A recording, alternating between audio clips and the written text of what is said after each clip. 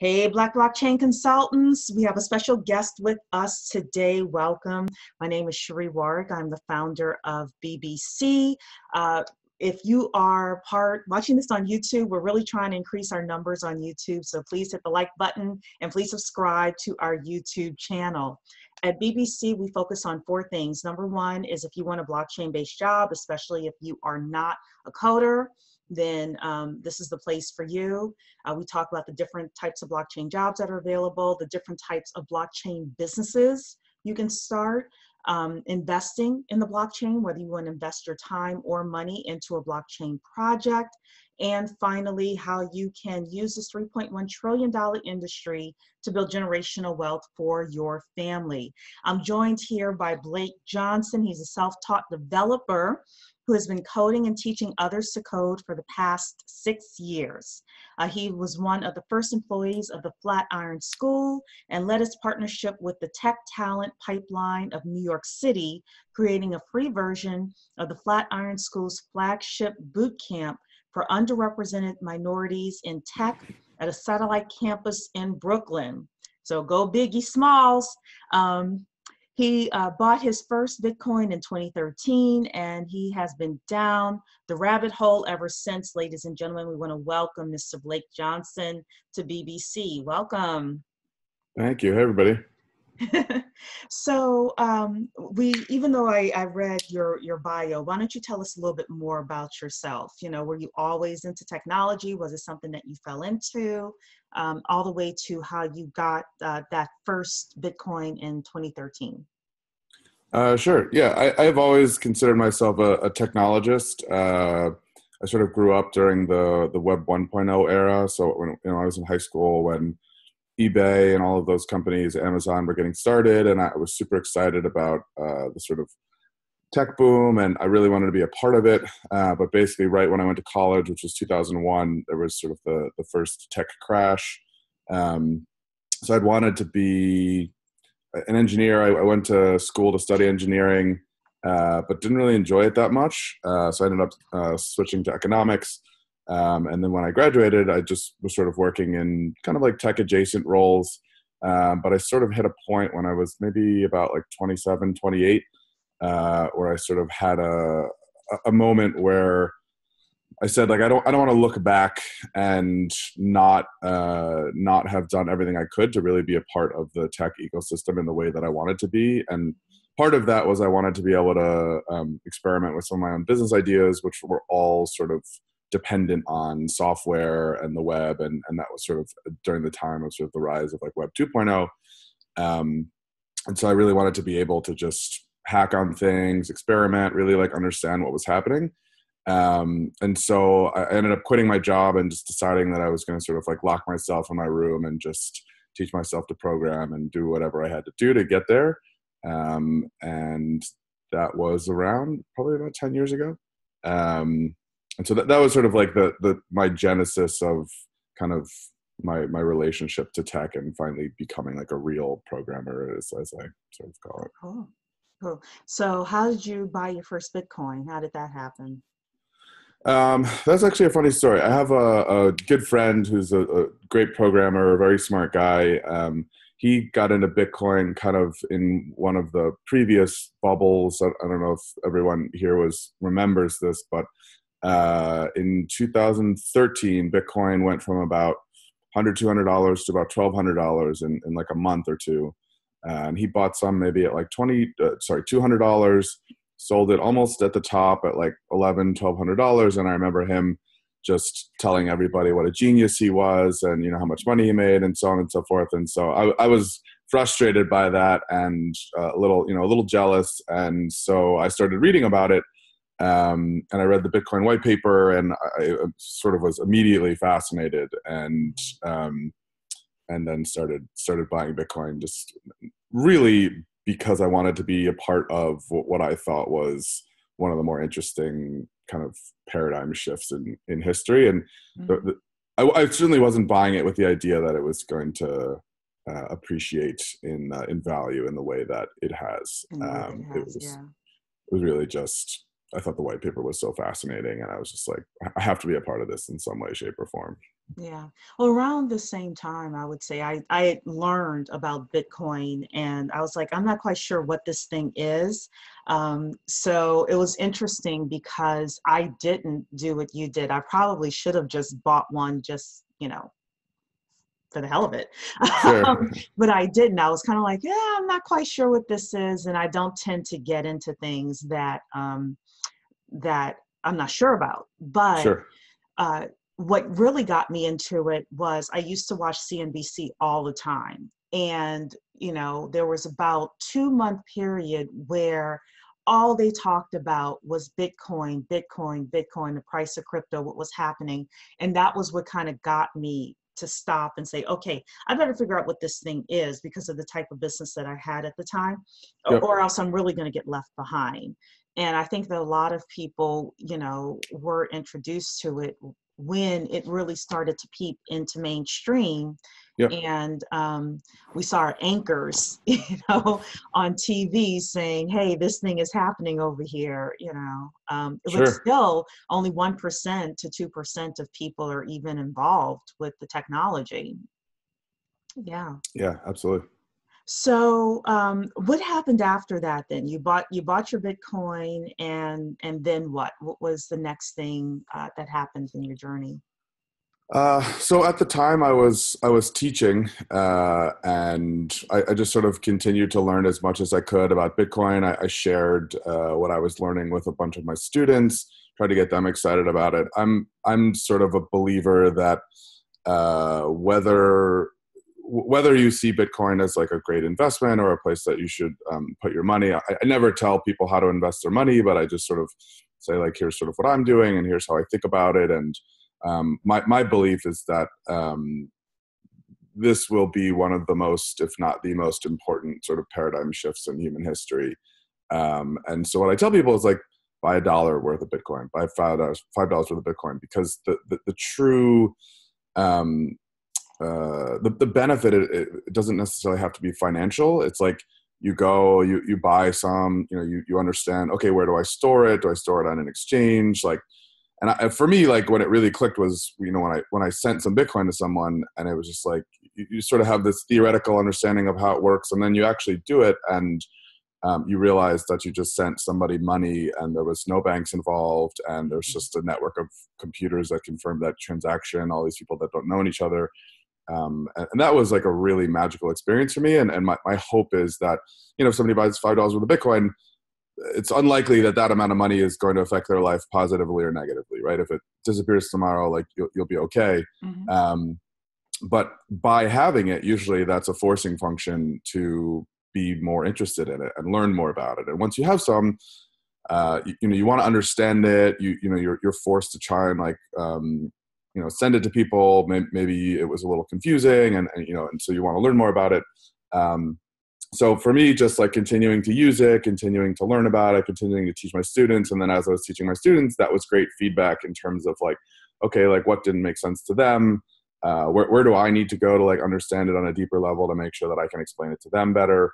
And so that was sort of like a nice process. And then around that time, that was um, Bitcoin, from a lot of people's perspective, right around then, like the network was getting really congested. And so people were saying Bitcoin doesn't scale. And that was sort of the first big conversation around the problems with Bitcoin. And that was kind of when the Ethereum conversation started to happen. And so I got pretty excited about Ethereum. I got some Ethereum.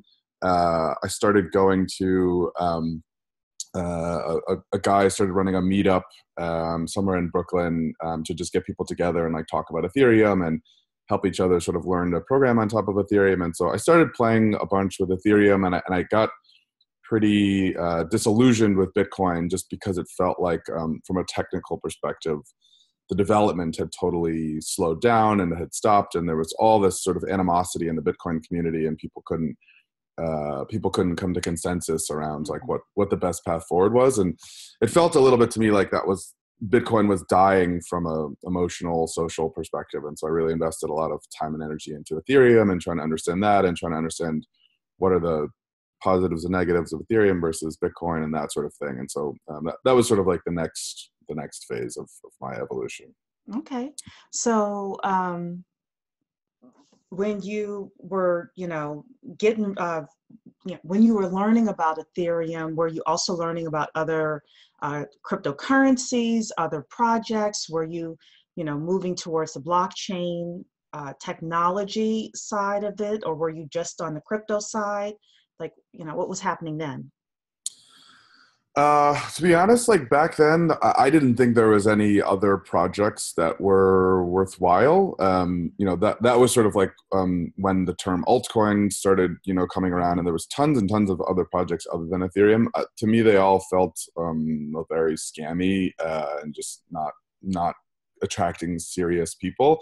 And I really liked the community that Ethereum was building, and it was like a lot of people that wanted to help each other out, like a lot of people that really wanted to invest their time and energy into building that. And yeah, that was also, a time where I was trying to understand, like, okay, what's the difference between cryptocurrency and like the underlying technology and like how do blockchains work? And I was looking at like potentially doing some mining, and I did some mining, and yeah, really trying to go as deep on a technical perspective as I could to sort of understand Ethereum.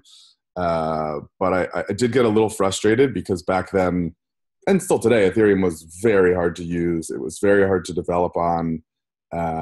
So, even trying to do the most basic development that I was trying to do to just sort of play around and understand it was pretty frustrating. So, But kind of both had, Bitcoin and Ethereum now are going to start getting upgrades. They're saying sometime this year. The yeah, I Ethereum mean, 2.0 is coming out, and they're saying that Bitcoin is going to have some upgrades as well. So, I mean, there seems to be an evolution. It's kind of like us being in the early 90s with the internet, sure, where you fix one problem and discover three more, and it's this path to mass adoption. It's one of the big things that we've been talking about as our community yep, is what's the path to mass adoption, and then how can we be in position where we as Black people are not the last to know about it and aren't the biggest consumers, but we don't own any of it. Like, that's sure, my passion, is to figure out how we can own a piece of this and not just be the consumers of it. sure, yeah, Yeah. absolutely. And so what does that look like for you in terms of getting Black people to be owners of this? Is that from like do you advocate like investment, or how do you think about it? Well, one of the first things when we first got started, we of course were on the Bitcoin, crypto train, and I write business plans for a living, so Hmm. I understood innately the difference between owning crypto and owning a piece of the platform. So Yep, one of the first things that I came out with, just letting people know, educating people, just because you own the crypto doesn't mean that you own a piece of the platform.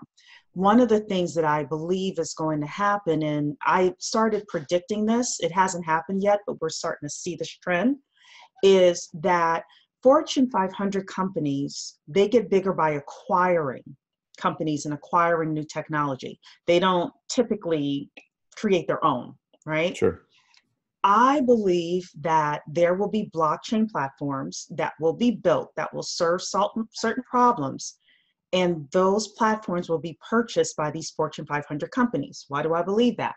Because VCs are funding these platforms. It was at the time, 2018, where VCs were really funding the platforms because they took out, the SEC got involved and said, you can't do these ICOs anymore. Remember all of yeah, that? Okay, so the way VCs get their money back is by either a company doing an IPO or getting acquired. What I was suggesting to Black people was, don't just buy the crypto. Figure out how you can get involved with the founders of a project, a blockchain project that you think has true potential, and join their team and ask for equity in the business, in the corporation. So that's why one of our tenets is investing in blockchain projects, whether you're investing time or money into a project, okay? And using that to build generational wealth. So got it. that was one of the ways. The other way is We have people within BBC that are in certain industries, healthcare, education, cybersecurity, etc. They know some of the problems within those industries that blockchain can help solve. So we have people teaming up now in order to create their own platforms and in order to solve certain problems within the industry. And guess what? Those are Black-owned companies that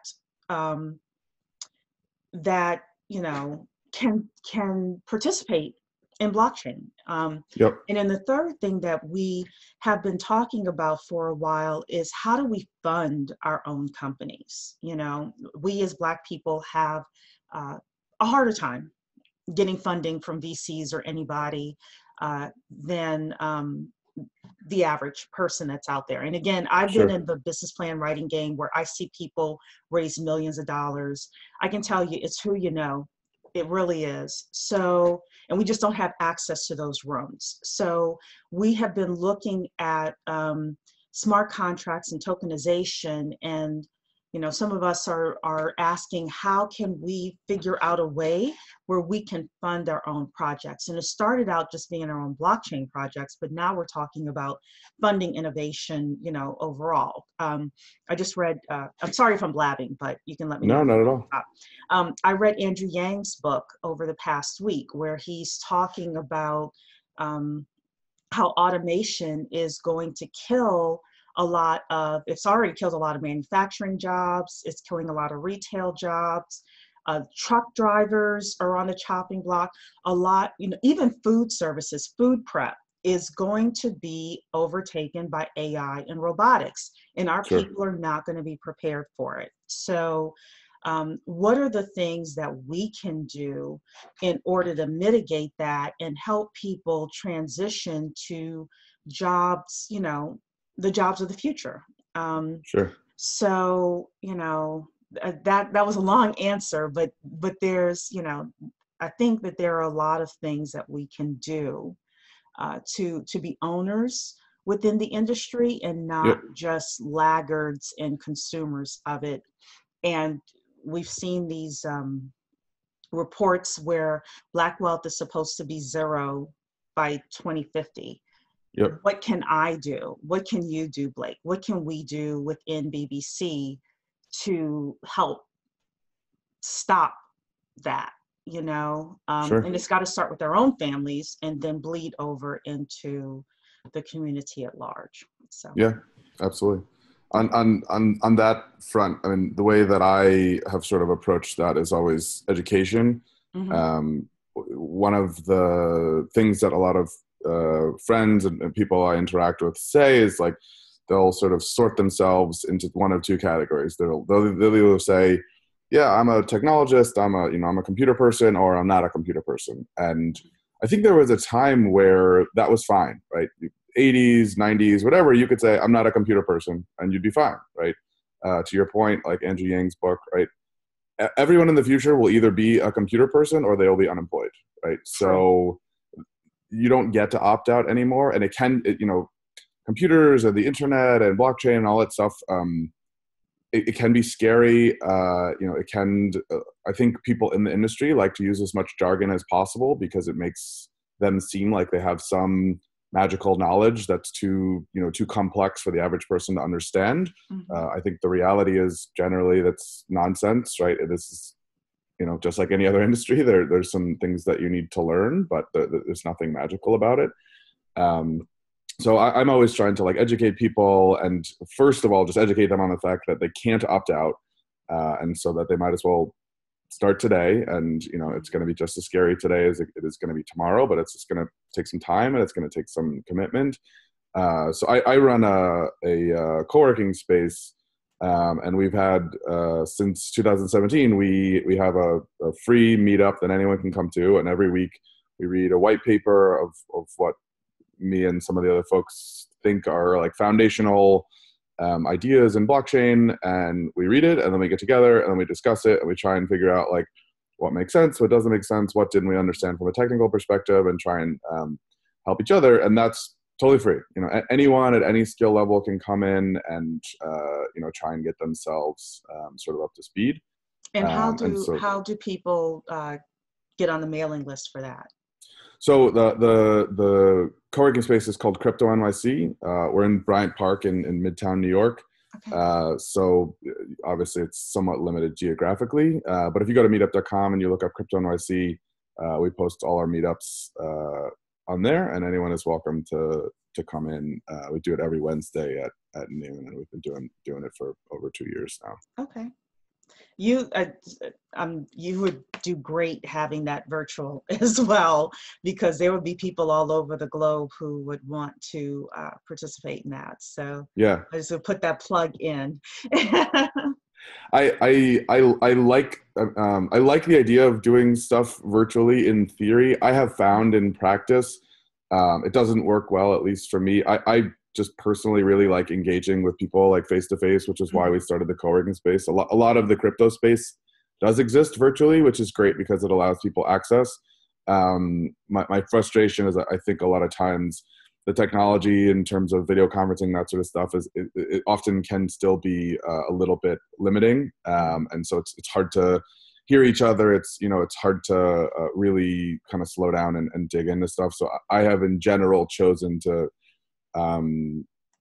try and do smaller groups of people and make sure that when we do get together, we actually are able to understand each other and get some real understanding. But I totally agree with you. In theory, opening it up virtually would definitely allow us to reach more people. So I have a follow-up question for you with regards Sure. to the white papers. Are there any that you've read that you think are like the top 4 or 5 that, I mean, Bitcoin, obviously, because that was the original. Sure. But any others that you've read that you're like, that's a really good white paper. I think that we either as Black people or just entrepreneurs or, in the industry should take a look at? It's a good question. I've actually read so many that I love. And I think one of the difficulties is that they really exist on so many different levels of complexity. So kind of depends on who the audience is. But I'm happy after this to take a minute and come up with a list of ones that I think are good and kind of segment them by technical audience. But one of the things that I love about the Bitcoin white paper is I think most white papers that came after the Bitcoin white paper, people wanted to make them sound more complex than they were so that they could raise money and get people excited. And what I loved about the Bitcoin white paper is it's, I don't know, 10 pages, something like that. It's so clear, concise, simple. He doesn't try and make it complicated. The whole point is the simplicity, and that's what I think is so beautiful. Is that even if you read it in a lot of the specific technical terms you don't understand, the high level ideas are very simple, and anybody can understand them. And I think that's like what's beautiful about that paper. Yeah. So I want to go back to something else that you said. I was writing some notes as you were talking. You talked Sure. about education and how important it is to educate people. I also want to add on that is we need access as well. So we can be educated. However, for us to move the ball forward as a people, I do think we need access to the right people, which means you may have to, go to a blockchain conference or join a blockchain working group. On Friday, there's another member of BBC and I that are going to Capitol Hill to talk with some of the lawmakers, about what's happening in the blockchain industry in terms of governance. Yep. We have other people in our group that are going to the SEC, working with this group with regards to tokenization and crowdfunding and some of the laws that are there. So, I really do encourage our people not just to educate ourselves, but to be in proximity, because when you're in proximity to decision makers, I'm not just talking lawmakers, I'm talking CEOs, people who can pull you into projects. The number one reason I get so many offers is because I know so many people and they're like, Cherie, we like her. We don't even know if she's going to be good at this specific job, or we're going to call her and ask her anyway, because we know she'll figure it out, Absolutely. But that comes from not just educating yourself, but being, being available, being out there. Yeah. And that's one of the other things that I try to encourage people to do. Not everybody is in our group is necessarily able to do it physically. I live between DC and New York. So it's easier for me. Yep. However, that's why I also suggest a virtual space, because we've had a lot of people that are able to get opportunities just because of virtual communities that we've set Yep. up. I think that's one of the things that's also great about the crypto blockchain ecosystem is that in general, it's still so new. None of us know what we're doing. So even the people that are experts are just very open to helping other people kind of become involved. And, you know, for example, the Ethereum folks, like by definition, the Ethereum project is open source, right? So everything is available to anybody. They do their weekly calls. You know, anyone can hop in and listen. There's so many different projects where the communities are just completely open, and anyone, like virtually from anywhere in the world, can just become a part of that just by hopping on a call and just starting to be a person that, you know, they recognize your face. Or, oh, you know, you've been here for the last 6 weeks, and I think consistency is really, really important. You know, we've been, as I said, like we've been doing the same meetup, you know, once a week for over 2 years, right? And we've gone through the whole hype cycles of price and crazy amounts of people wanting to come and less people coming. But, you know, over a couple of years, we built a community of people that want to support each other. And to your point, right, you know, now we've gone to Ethereum conferences around the world together. We know lots of people, and we have a great network that we've built, you know, by being consistent, right? And so people know us and they want to support us, and they, you know, invite us, you know, to be parts of things. Yeah, absolutely. So what are you working on now? Like, what are some of the projects that you're working on now that you want to tell us about? So the main, I only do two main things. I've been trading and investing in crypto for about 7 years now. So that's the main thing that I do. I'm sort of a software developer by trade, and so from time to time I will help a project here and there. But for the most part, it's just doing the trading thing, and then CryptoNYC also, like, you know, running that, and you know, trying to support the community. Fantastic, fantastic. So one of the things that you also mentioned is that you're going to, you know, either be a person that's into computers or you're going to be unemployed. And Yep. I wanted to address that because I agreed with it, but I want to add something to it as well. Sure. So there are certain industries that will always need people. For example, if you're a nurse, you know, if I could go back in time and I wasn't scared of blood, I'd be a nurse or something like that. That would Yep. really have longevity. Yep. But again, in Andrew Yang's book, he was talking about that even some doctors are going to be obsolete in the next 50 years, you know? Yep. And I was like, wow, it's like general practitioners and dermatologists. And I was like, really? You know, Yep. but they're creating all of this new technology around that. But you know, healthcare is something that's going to still be around. Coding, the coders themselves, the business analysts, the people that are behind the scenes. And I think one of the big things that we can let people know is that the people who are able to problem solve, so it's not just people who are into computers, but people that are able to problem solve are going to be the ones who are going to make it, you know, versus if all you're able to do is, remember the I Love Lucy episode where she's, you know, making the chocolate and all she's doing is, you know, pulling the lever down. If that's all you can do and you can't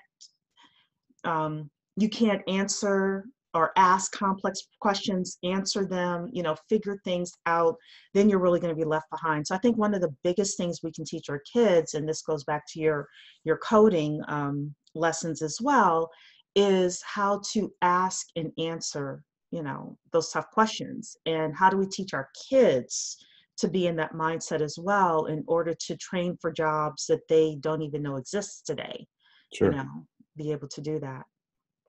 Yeah, I think to your point earlier, you were talking about, not just being consumers of technology. That's one of the things that I find the most frustrating about the technology industry's products is that the great part about it, Apple is you use the iPhone and you don't have to know anything, right? It's so Hmm. simple. A 2-year-old could use it.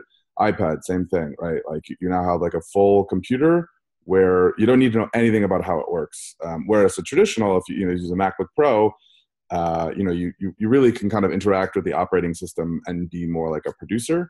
And so I think it's great that like technology products are getting easier for the average person to use.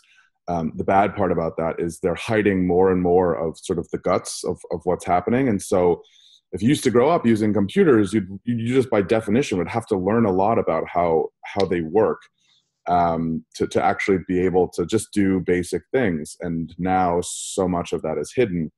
And so I think it's important to understand that distinction, as you're sort of getting involved in technology. Like, as I was saying, I don't necessarily mean when I say it's only people that are into computers, I don't only mean people that are programmers. Hmm. I just mean that like good technology helps people do their jobs better, right? And it augments our ability to be really effective. And so, even if you're a nurse and you're in healthcare, right, you're using incredibly expensive, complex technology Hmm. to deliver healthcare. And so the ability to like get in there and say, okay, like what's coming next, right? How might I even as a nurse see what's coming and understand how to evolve my ability to work with technology to be a better and better nurse. Um, and that sort of thing. And to your point again about doctors, right? Like radiologists are going to go away Yes, I because read that. Yeah. software is getting better at detecting cancer than or similar things, right? Hmm. Than a doctor. But the best doctors will still be people who work with that software to deliver better recommendations than just software or just a doctor. So I think like understanding that it's people that work with the technology that are going to be the most effective. Not necessarily, you don't necessarily have to be the person creating the technology. Right, right. So I think it's technology plus problem solving plus humanity, Yeah, where, absolutely. because you'll always need human touch. Yep. The robots, they're going to be doing a lot, but there are just certain things where you need, for example, you know, a man's touch, a woman's touch, children, Sure. Um, so yeah. Well, we want to again thank Blake for coming on. If you want to be a member of Black Blockchain Consultants, we are at blackblockchainconsultants.com. You can click on the membership button there. We're going to have a lot of inner circle conversations this year with regards to jobs and businesses that you can start. And within the inner circle, we talk about how to do things and not just what's available. But Blake, before we go, is there, anything else you want to tell the family with regards to what you're doing, how people can find you, anything like that? I would say I would love to see anybody at CryptoNYC, and again, I would recommend if you don't own $5 worth of Bitcoin, stop what you're doing right now. Sign up for Coinbase, buy $5 worth of Bitcoin, and send some Bitcoin to somebody, and use Yeah, that as preferably your. me. Yeah. I'm just kidding. Go ahead. Yeah, no, that's all I was going to say. Okay. Well, I will also say that within BBC, starting on, I think it's February 12th. Yeah. Starting February 12th, we're going to be giving away $25 worth of Bitcoin every week for a 4-week period. Oh, We're going cool. to be raffling that off, and more information to come on blockchain chat this coming Wednesday. So, stay tuned for that. But definitely open up your Coinbase account if you have not done so, because you may be the winner of $25 worth of Bitcoin. And then the question is, do you save it or do you spend it? So my vote is for saving, but hey. Um, Anything else, Blake, that we should know? No, I think that's it. Okay, then. Well, thank you so much, everybody who has joined us today for this great interview with Blake Johnson. Please go to Meetup and go to CryptoNYC. He's also going to, I'm going to tag him on this to tell us the top white papers that he thinks we should read, and we may do that as an Inner Circle project as well this year in 2020. So thank you, Blake, for joining us. And if there's anything BBC can do for you, please let us know. Will do. Thanks so much. Take care. Bye-bye. Bye.